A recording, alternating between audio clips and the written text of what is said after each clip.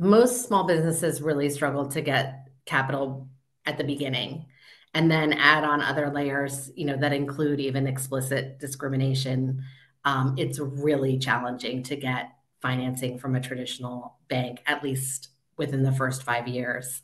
And then you can also add other factors like, if you're new to the US, and even our culture is not a credit-based culture. So people, who come to the US from other countries, it doesn't mean that they automatically subscribe into this system of like having credit cards and borrowing money. Like that's, a lot of cultures are really just, it's kind of like you have what you have and that's what you spend, and you don't, there's sort of nothing outside of that. And so part of it is a cultural shift of sort of figuring out that you have to have a credit score to really do anything in this country. And so something that LEDC does, but it's also a hindrance for folks to get financing through banks if they are sort of newer arrivals, is this credit building piece. So, I think oftentimes the assumption is that people have poor credit, but a lot of the times it's just that you have no credit.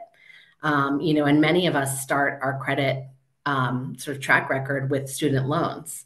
So even if you didn't even get a credit card, like you have something to show that, yes, over time you've been able to pay regularly, but that's not the case for everyone. And then of course, also sometimes people do get into trouble. Someone extraneous, extraordinary event can happen that can throw your credit off, and then you're kind of out for a while when it comes to traditional financing. And I think that's what microlenders are really good at, is looking at the whole picture, understanding, the person and their circumstance, and not just sort of having a really rigid, kind of black and white credit box, which is what banks do.